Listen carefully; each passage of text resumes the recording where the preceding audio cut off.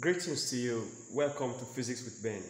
In today's video, I want to teach you how to find the refractive index of a rectangular glass block. In other words, to verify Snell's law. The refractive index of a glass ranges from the value 1.5 to 1.7. So this is what we want to verify in this experiment. Using the equation, refractive index from air to glass is equal to the sine of I divided by the sine of R, where I is the angle of incidence and R is the angle of refraction. So let's get straight to the points. In this experiment, short experiment, the apparatus need a rectangular glass block. We need 4 optical pins. We now select straight ones. Yep, we need 4 optical pins.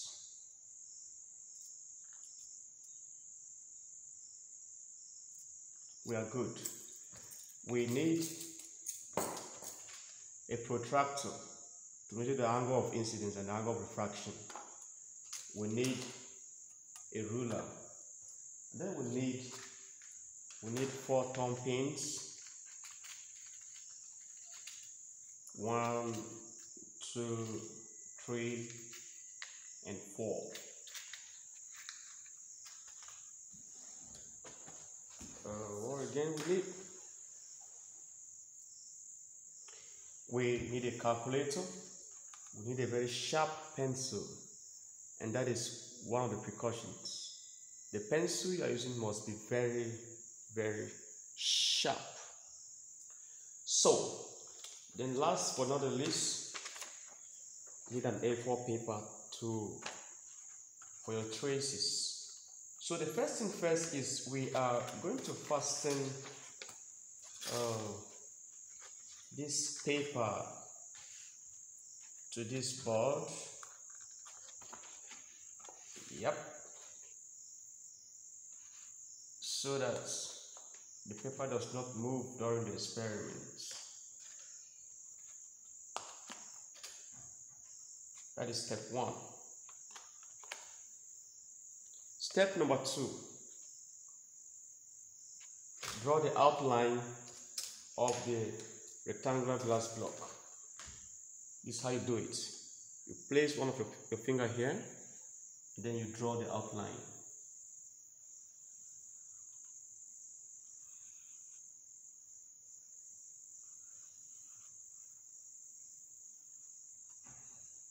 Remove the block. You don't hold it like this.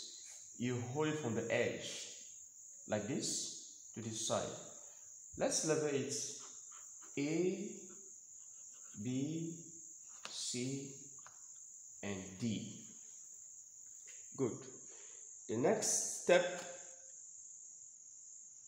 step is to draw a normal perpendicular to surface AB. This normal, you can choose it to be here or here, but let's put it somewhere here. So to make the normal to be perpendicular, I have to use a protractor. Put a dot up here at angle 90 and then a dot down here. Then you draw your normal straight down. Let's call this normal NO.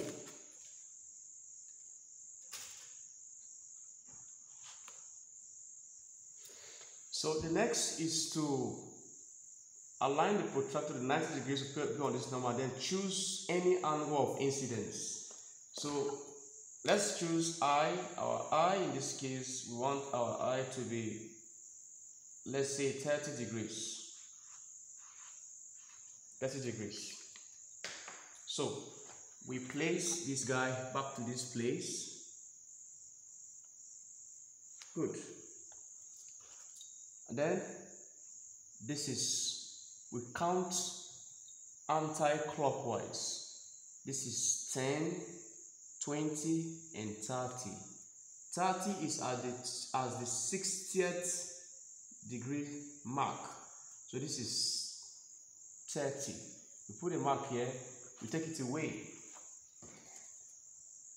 The next thing is you bring back this ruler and you place it here. And then you draw a straight line, supposing to be your incident ray. Don't forget, this is the air media and this is the glass media, and then this is the air media again. So you draw a straight line down to this place.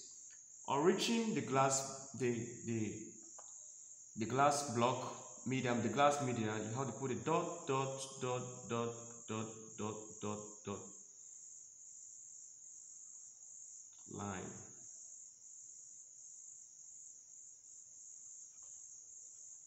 That is, if this glass was not here, this is the path this light was supposed to follow. Good. The next thing is to put two optical pins. Place one here. Let them be 4 cm apart. Let them be straight up. So this is our pin 1.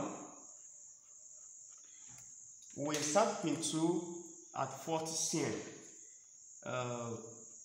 Pin 2 is 4 cm. Sorry, this is where the 4 cm is. You place your pin 2 on top of the line. You make sure everything is on a straight line. You can see that. And so this is our pin 3. I mean pin 2. So the next stage is to replace. Don't forget, this is our incident ray. Your traces must have arrows indicating the direction of the light, the direction of travel of the light. So this is 30 degrees.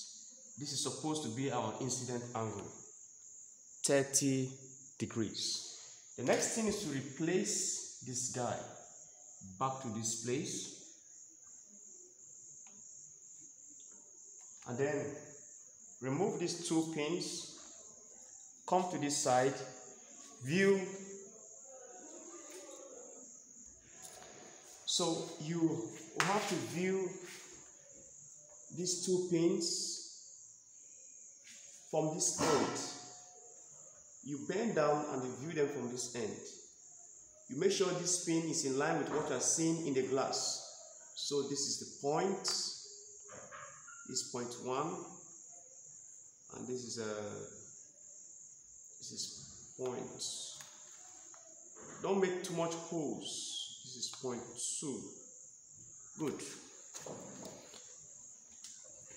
And so you quickly put this is as your pin 3, and this is your pin 4. You remove this, and then you also remove this glass. And then you join this line. You join this line. There are 2 holes here, this hole and this hole.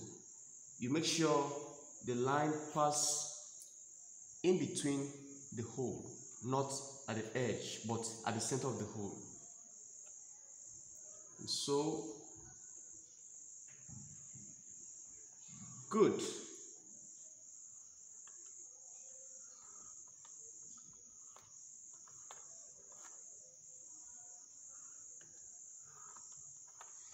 The next thing is to draw another number here. This number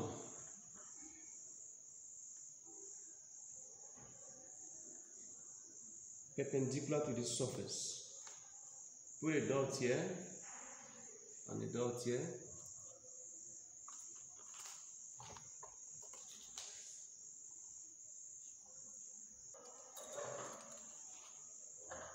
Good. This is your normal. Sorry, my diagram may not be that perfect, but this is it. My drawing may not be that perfect, but this is it. This is your normal. So The next thing is to join this line. You join this line and this.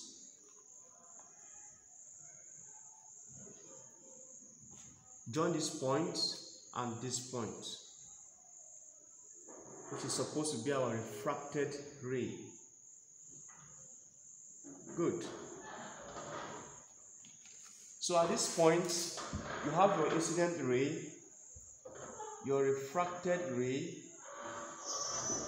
and then your emergent ray. Good. So this angle is equals to this angle.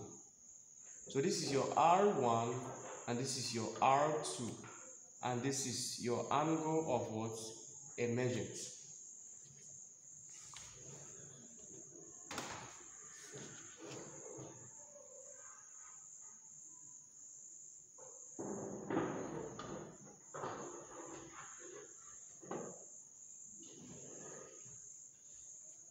Good. The next thing is to measure this angle. You choose to measure this angle or this angle. So we remove these pins. We are done with the pins.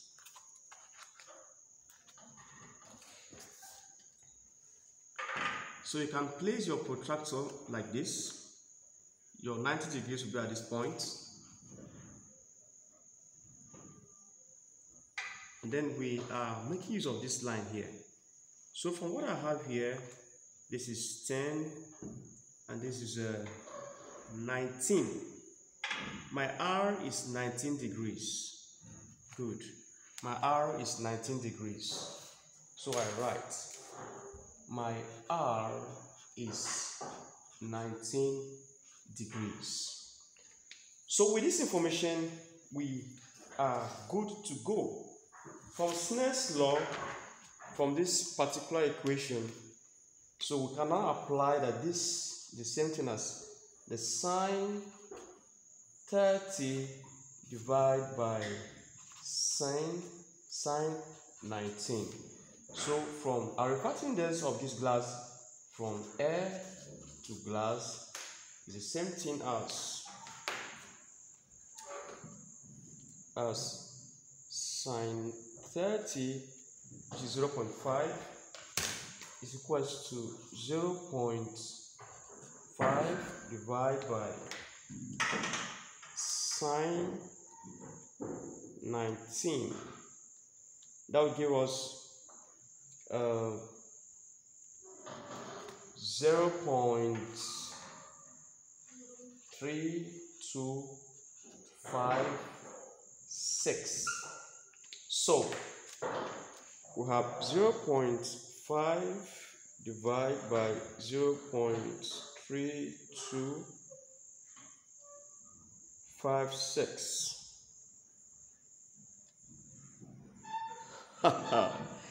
We got 1.5356. Give me a round of applause. So therefore, verify, as I said, we have 1.53.